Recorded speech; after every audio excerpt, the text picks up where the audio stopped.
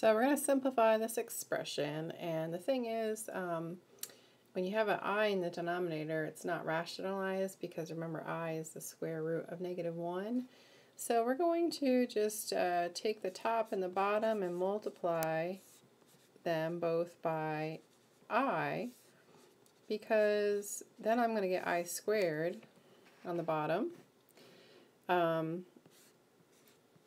which is also equal to -1. So in the top we're going to get -4i minus 3i squared.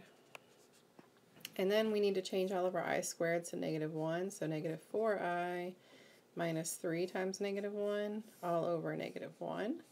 Simplify it a little bit, so we get -4i plus 3 all over -1.